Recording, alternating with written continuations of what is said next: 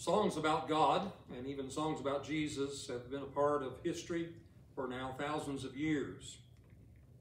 We sing these songs as we assemble on the Lord's Day and on other occasions. But occasionally, secular composers will put together a song relating to God or to Jesus. Sometimes the results are a bit lacking, but they do indicate that people are at least thinking about God or about his son Jesus. Back in the 1990s, there was a song by Joan Osborne called One of Us. And a few of the words went like this: what if God were one of us, just a slob like one of us, just a stranger on the bus trying to make his way home? And the song goes on to explore what would it actually mean if we accepted God as God? How would that affect us? Well, Joan's idea of God is probably not like that of ours, but the question she asked is revealed to us in this morning's text. Turn with me to Hebrews chapter 2, verses 5 through 18. Now it was not to angels that God subjected the world to come, of which we are speaking. It has been testified somewhere. What is man, that you are mindful of him, or the Son of Man, that you care for him? You made him for a little while lower than the angels. You have crowned him with glory and honor, putting everything in subjection under his feet. Now, in putting everything in subjection to him, he left nothing outside his control. At present, we do not yet see everything in subjection to him.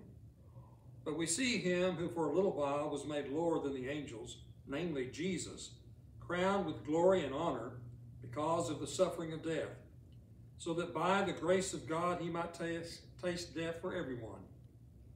For it was fitting that he, for whom and by whom all things exist, in bringing many sons to glory, should make the founder of their salvation perfect through suffering. For he who sanctifies and those who are sanctified all have one source.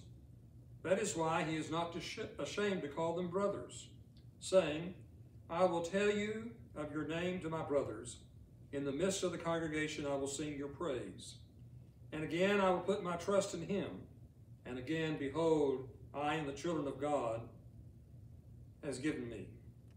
Since, therefore, the children share in flesh and blood, he himself likewise partook of the same things, that through death he might destroy the one who has the power of death, that is, the devil, and deliver all those who through fear of death were subject to lifelong slavery. For surely it is not angels that he helps, but he helps the offspring of Abraham. Therefore he had to be made like his brothers in every respect, so that he might become a merciful and faithful high priest in the service of God, to make propitiation for the sins of the people. For because he himself has suffered when tempted, he is able to help those who are being tempted. Hebrews chapter 1 declares Jesus' divinity. Jesus is God. God become man, as we read elsewhere in Scripture. The author of Hebrews makes the point that Jesus is superior to angels, compares them with the angels. He's superior to them. Hebrews chapter 2 hails Jesus' humanity.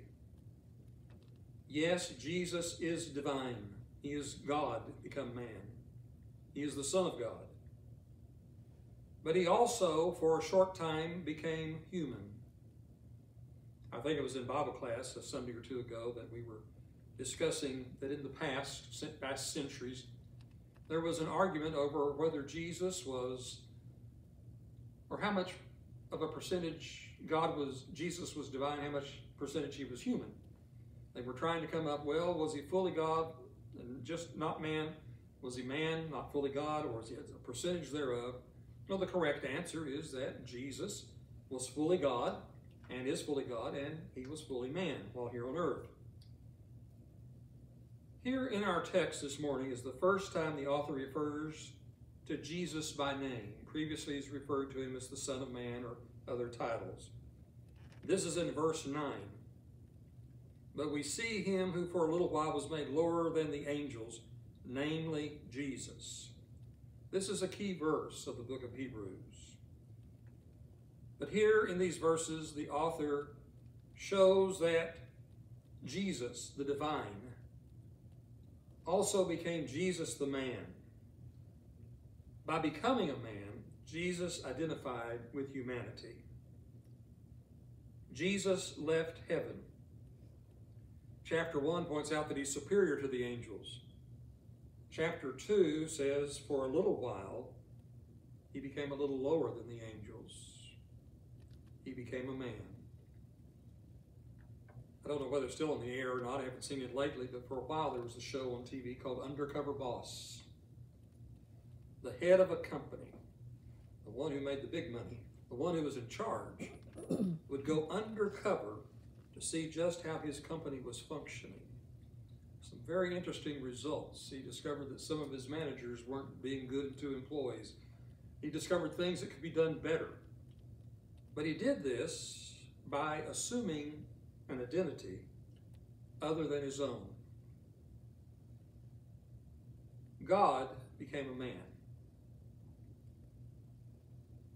This man, Jesus, was yes, fully God. He experienced some of the limitations of being human. He got hungry, he got thirsty, he got tired. He was tempted to sin. The writer of Hebrews will tell us he was tempted to sin, but he did not sin. But Jesus became a human. He could identify with us. As John MacArthur states in his commentary, every religion is but man's attempt to discover God. Christianity is God bursting into man's world and showing and telling man what he is like. Down through the history of the world, men and women have worshiped someone or something. Some would say, well, we started out very unknowledgeable and worshiped many gods, and over a period of time we decided there was just the one. I don't know where they came up with that. That's false. The world began with one God, the God who created the world. And it was man who in his sin departed from the one God and created his own gods, little g. He began to worship the sun, the river, the moon, whatever there was, he worshiped it. And so man was searching for God. The real God was there. Sometimes it seemed that humans couldn't find him, or they didn't want to find him. Sometimes they wanted to create a God in their own image. In Greek mythology, you have all these various gods. And they all have human characteristics. In fact, the weaknesses of humans. The one true God does not have those limitations. In fact, Scripture says that God cannot lie. God is all-powerful, all-knowing. He's everywhere. And it is the one true God who in Jesus became a man and identified with humanity. By becoming a man, Jesus dignified humanity. Here is God. Here's us. We're sinful. We rebelled against God. We needed someone to put us back in a right relationship with God. This was all in God's plan. It boggles my mind to think that before God ever created this universe, before God ever created us, that he was planning how to save us. God knew before he created us that we would sin. He made us as individuals of choice. As individuals of choice, he knew that we would choose wrongly. And so God already had the plan of salvation in his mind before he ever created us. Part of that was Jesus becoming one of us. In fact, to the point that he calls us brother or sister.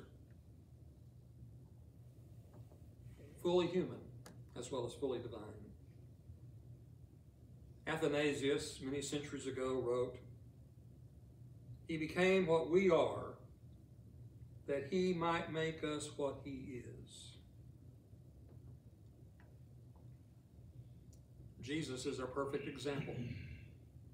Peter will say in his letter that we should walk in his steps. The Apostle Paul in his letters would, on an occasion or two, say, "Be imitators of me as I am of Christ." It does help to see a human who's living for the Lord. But ultimately, we need to follow the example of Jesus. He became a man, lived as human, lived a perfect human life. That is something we cannot do. Because of the grace of God demonstrated in Jesus Christ and in his death, we receive the righteousness of Christ. Because he was perfect, we are considered righteous. And yes, Jesus is willing to call us brother or sister. I don't hear it quite as much as I used to.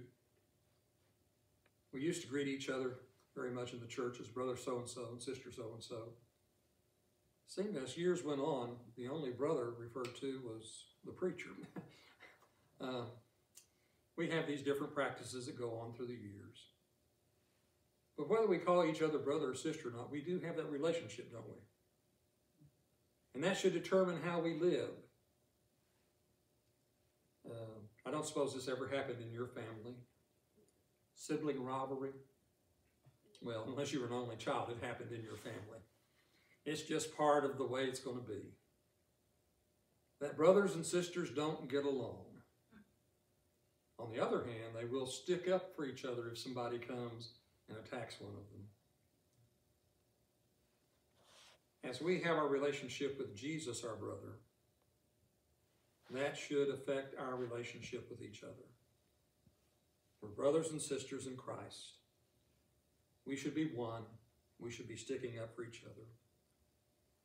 But again, the main emphasis here, the author is saying, Jesus,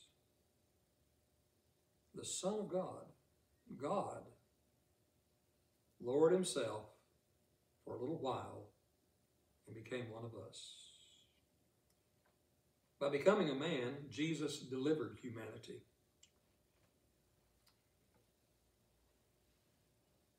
Jesus became a man so that he could die for us. There was no other adequate sacrifice for sin.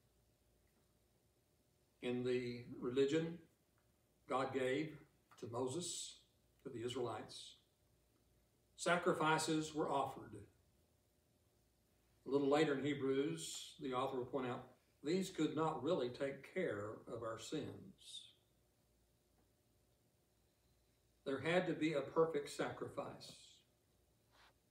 There was not a human on earth who could do that, because everyone who ever lived had sinned. So God became a man, and he lived that perfect, sinless life.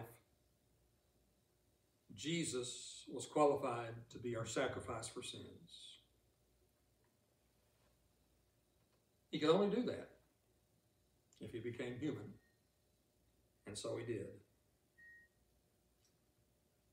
Vance Havner told a story about an elderly lady who was greatly disturbed by her many troubles, both real and imaginary.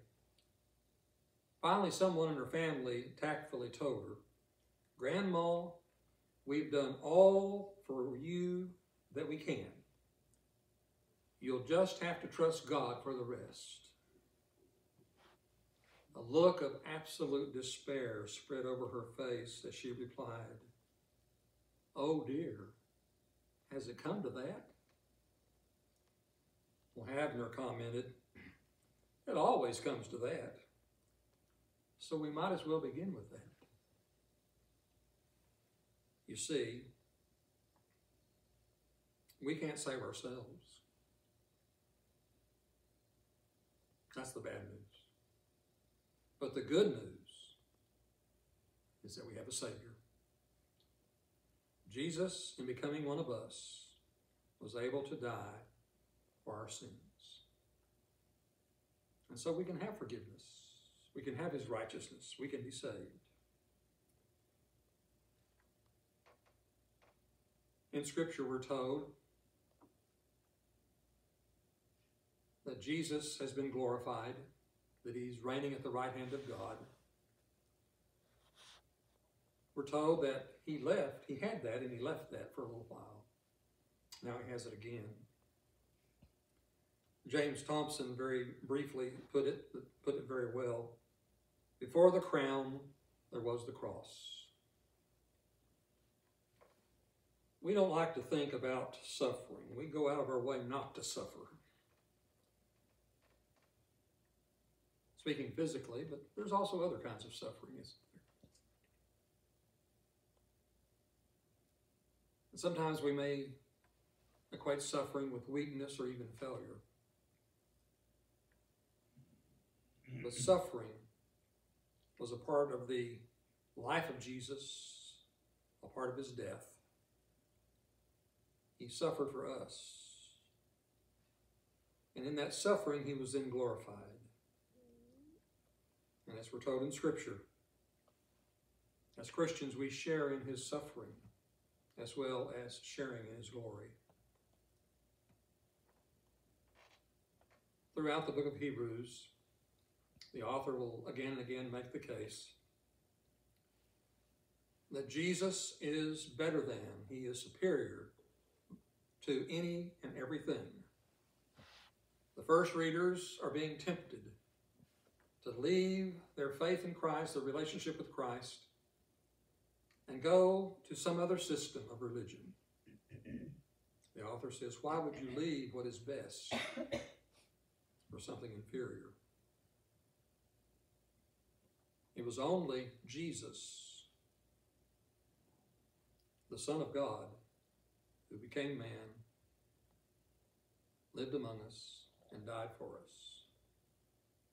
It is only Jesus who is now reigning at the right hand of God. We have a Savior, Jesus, a superior Savior. He is like one of us in many ways, and he calls upon us to be like him.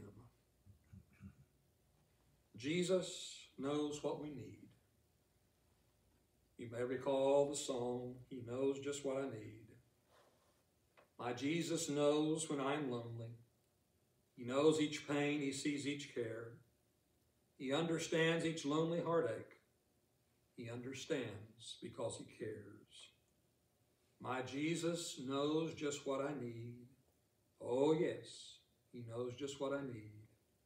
He satisfies and every need supplies. Yes, he knows just what I need. Shall we stand and sing?